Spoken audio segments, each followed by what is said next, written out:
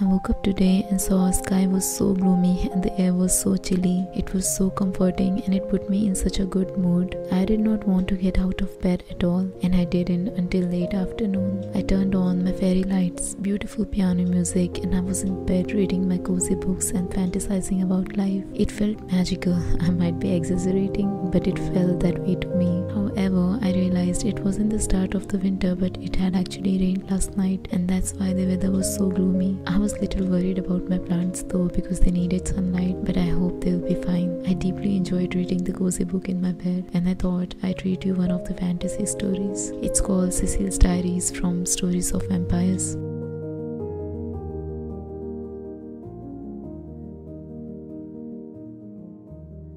Ceceils Diary, England, 1820, Saturday. I can hardly wait. Today is my very first ball. But last night, did I dream of balls, ball gowns, and glittering chandeliers? Oh no, my dreams were far less pleasant. I dreamed that my window was open and the wind was howling through. A low voice whispered, "Let me in, Cecile. Invite me in." I heard myself say, "Come in," and a dark shape flew in through the window, like a black sheet flapping in the wind. A moment later, a tall man in a long black cloak was in my room. His hair was jet black and his face was very white. He leaned forward as though for a kiss, but I saw a glimpse of pointed teeth. They were about to sink into my neck.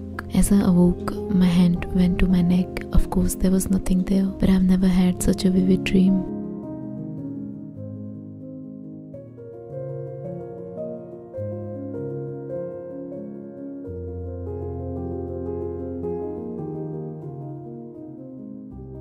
My sisters, my parents and I crammed into the coach headed for the ball, but I wasn't very cheerful as my new bodice was laced up so tight that breathing was a challenge. I wondered how on earth I was going to dance in my stiff dress, and if there'd be anyone worth dancing with. I doubted it, not in boring old little kidding. I wished I lived somewhere more exciting, where I'd meet dashing officers or brave sailors or daring explorers and be whisked away to exotic faraway places. The young gentlemen around here are about as exciting as cold toast, but perhaps my luck was changing. "I hear someone's taken Grange Manor," said my middle sister Charlotte to my eldest sister Lizzie. "Apparently he's a handsome young gentleman, though I've not seen him yet myself." My heart began to beat a little faster at the mention of this mysterious person. When we arrived at the dance, the party was already in full swing. A small band was playing a jaunty tune, and on one side of the room there was a large table groaning with food and drink. I was starving, so I started off in the direction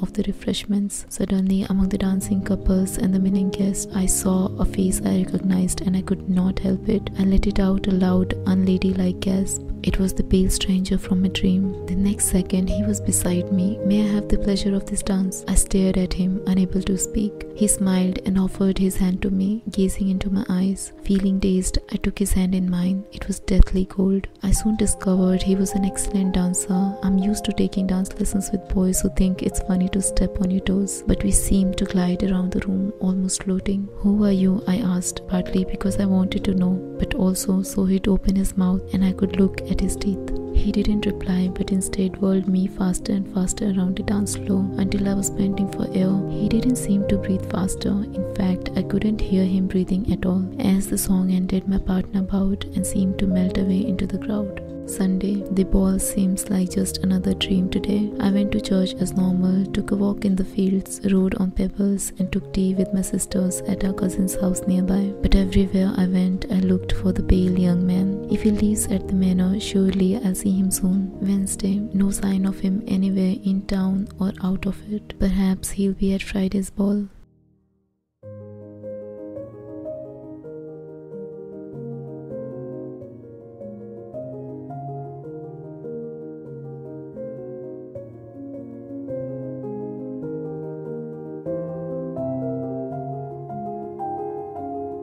Friday night, as I arrived at the ball, I saw him immediately. A pale young man was waiting for me on the dance floor. I felt drawn towards him like a wind-up toy, unable to control my own feet. "You came back to me, my love," he said, as if it were the most normal way in the world to open a conversation. He took my hand and twirled me around the room. I felt as though I were in a trance. As the tune finished, I couldn't say whether it lasted minutes or hours. My partner looked at me with his deep, dark eyes. "Come into the garden," he said. I tried to clear my head. It felt as though part of me, the sensible part, was asleep sleep. Only if you tell me who you are. I managed to say, please tell me. Come, he said, and I'll show you. Moments later, we were on the moonlit terrace beyond the ballroom. The man's strange, beautiful face was close to mine. His strange, beautiful, pale face that I had never seen in daylight, with its sharp, sharp teeth, and his chest that never rose and fell to breathe. The music indoors stopped abruptly, and I was suddenly very awake. The thought that had been bubbling under the surface rose up, and my heart jumped in fear as I realized, you are a vampire. His face stretched into a snarl like an animal, no longer handsome. With a terrible hiss, he lunged at me. I ducked and ran as fast as I had ever run. Safe inside the crowded ballroom, I turned. The vampire was nowhere to be seen. I took a seat close to the buffet and watched and waited. To calm myself, I took a plate of food and began to pick at it. Just then, I heard a voice at my elbow. You cannot escape so easily, my love. The vampire was standing beside me. I jerked to my feet, spilling my plate of rich, garlicky French stew everywhere. To my surprise, the vampire leaped back. Garlic, he hissed, then turned and fled. As I stared after him, I had an idea. There were wild garlic flowers growing near to my house. As soon as I get home, I thought, I'll put vases of them everywhere. I felt much better after thinking of that. I spent the rest of the ball dancing with a very plain boy named Tom. He had red freckled cheeks, he breathed nosily through his mouth, and he stepped on my feet too. That night, I thought he was the best dance partner a girl could want.